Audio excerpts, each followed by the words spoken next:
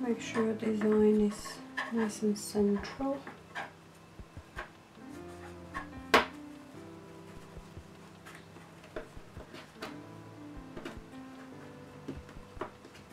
It's too tight, or you can't quite get the hoop over it, just loosen it a bit more.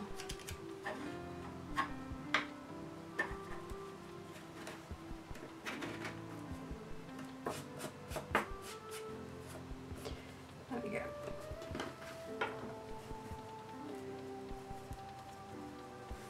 Then you can just move the fabric gently as you go around.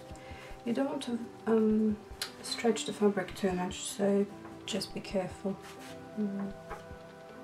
So when you press down the fabric, you shouldn't be able to touch the table. So I'm happy and can go ahead. So the floss comes in 6 strands, so when you get it, it will have 6 strands.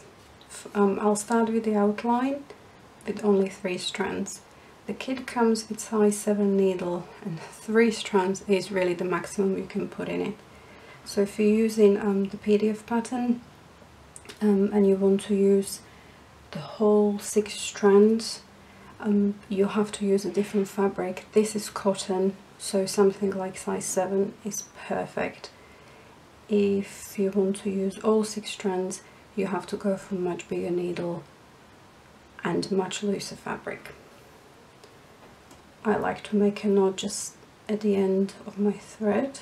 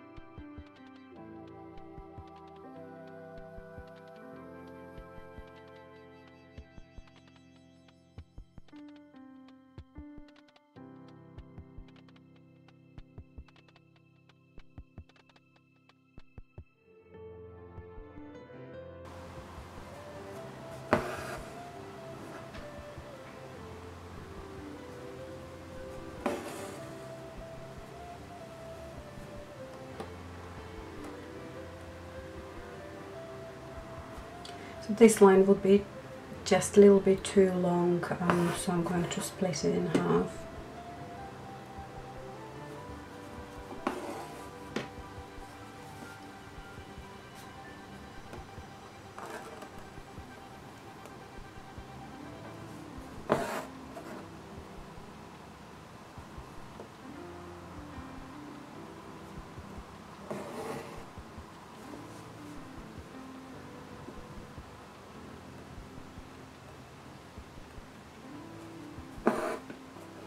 And then just carry on.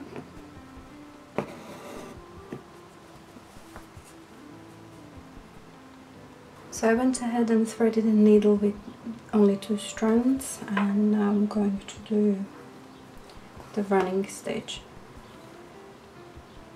As I mentioned earlier, if you prefer, you can carry on using your 3 strands. If you like the look of it, go ahead.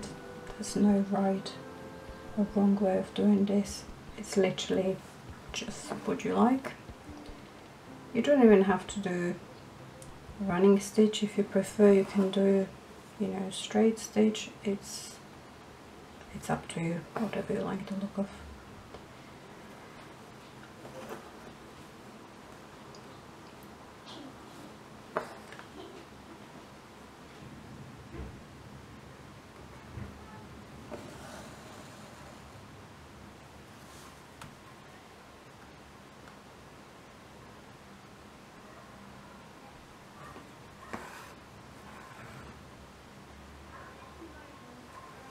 Okay, so next up I'm going to complete the scissors using only 2 strands.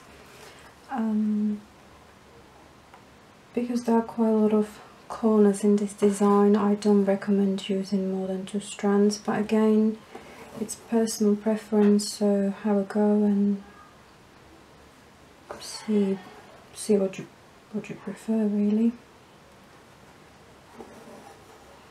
So same as before, just following the lines.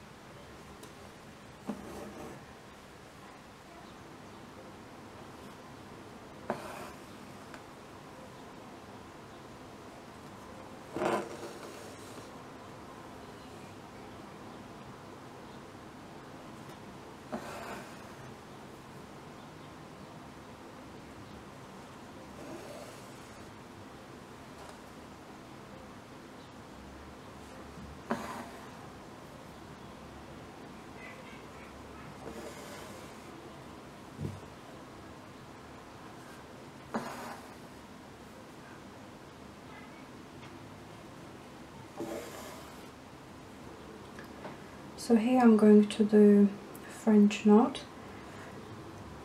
So hold the thread with your left hand, and then we will wrap it twice around the needle, keep it taut, and then don't go with the needle in exactly the same spot as you came out, go slightly next to it.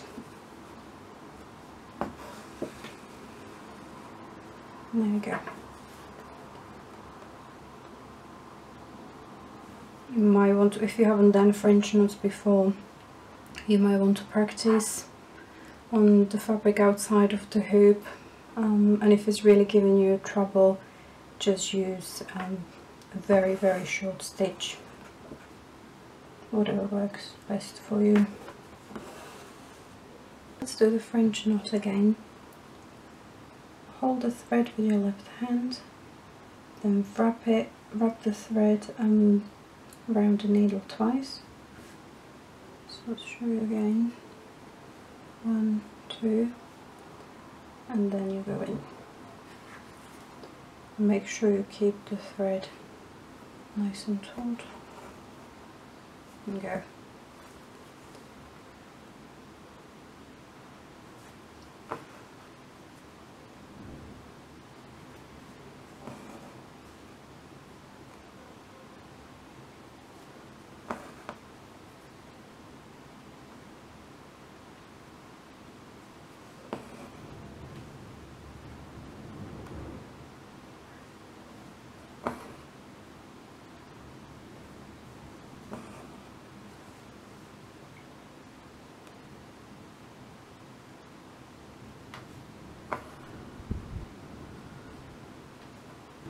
So I started on the love heart and I'm doing a satin stitch, which is a series of straight stitches as close together as possible, and I always like to start in the middle. So I finished the right side and now moved on to the left side. I think starting in the middle just gives me a bit more control.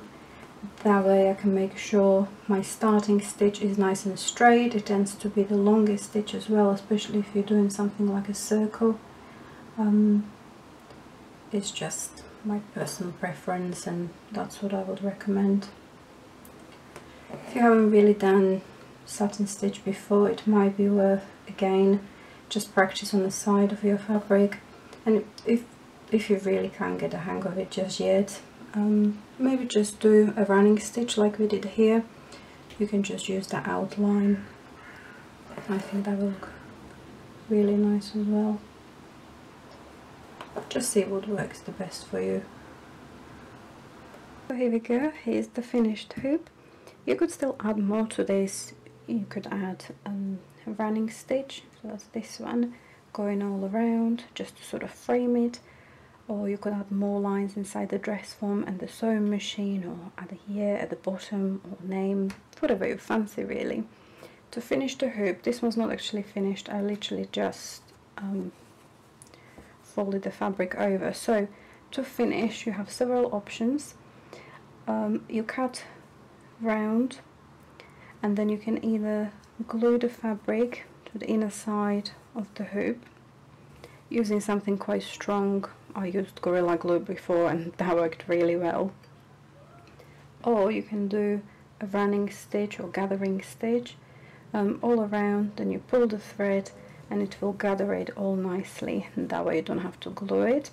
If you do want to hide the bag, you can use something like felt, and again either glue it, or what's slightly better is actually sew it on using something like a blanket stitch, but I'll do a separate video on that.